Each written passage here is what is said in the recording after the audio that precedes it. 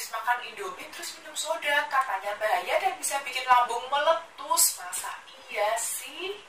Hai, kembali bersama dengan Tonton Jessica. Welcome back to my channel.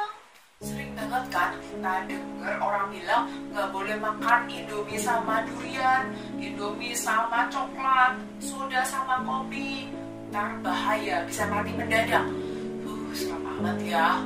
Kalau emang ada orang yang meninggal mendadak habis makan Indomie sama minum soda, belum tentu salah makanannya kan. Bisa aja dia habis makan tiba-tiba kena serangan jantung atau stroke.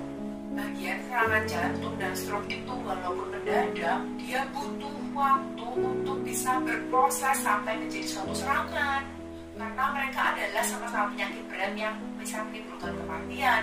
Jadi nggak mungkin mereka tiba-tiba mati mendadak tanpa ada faktor resiko yang jelas. Jadi kalau misalnya tiba-tiba ada serangan, ya mungkin mereka sudah punya sakit faktor resiko tertentu dari lama. Cuma kebetulan aja serangannya itu habis makan Indomie. Terus kalau ada yang bilang makan Indomie bareng sama minum soda bisa bikin lambungnya meletus, ya nggak sampai meletus sih, tapi emang bikin sakit lambung. Indomie itu kan mie instan ya, yang memang bisa memicu produksi asam lambung. Minuman soda juga bisa memicu produksi asam lambung, kan dia sifatnya asam. Makanya ketika dua makanan ini digabungkan menjadi satu, produksi asam lambung pasti akan berlebihan.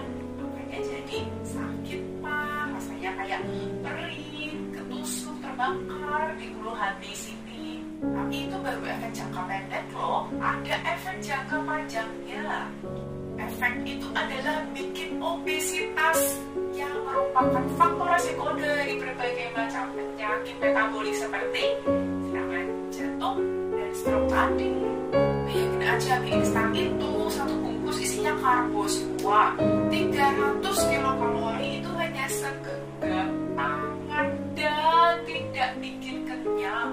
Kalaupun bikin kenyang paling cuma sebentar, habis itu gampang lapar lagi, makan lagi, kalori lagi. Minuman soda itu juga banyak mengandung gula karena gulanya itu untuk menutupi rasa sodanya yang asam. Akhirnya apa? Kebanyakan gula, kebanyakan kalori. Kalau tidak diimbangi dengan pengeluaran kalori seperti olahraga rutin, bisa numpuk loh itu kalau jadi lemak. Kalau numpuk lemak jadi obesitas. Obesitas itu biasanya penyakitnya gabung ya sama darah tinggi, kencing manis, itu teman-temannya satu kelompok. Habis itu mereka adalah faktor resiko untuk sakit jantung dan stroke. Jadi mitos itu tidak sepenuhnya salah ya, karena memang ada efek buruknya bagi tubuh, tapi nggak mendadak juga.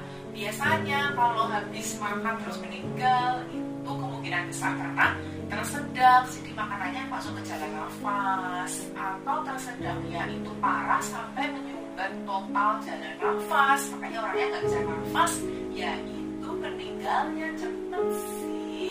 Sekian video dari aku, semoga informasi ini bermanfaat untuk kalian. Jangan lupa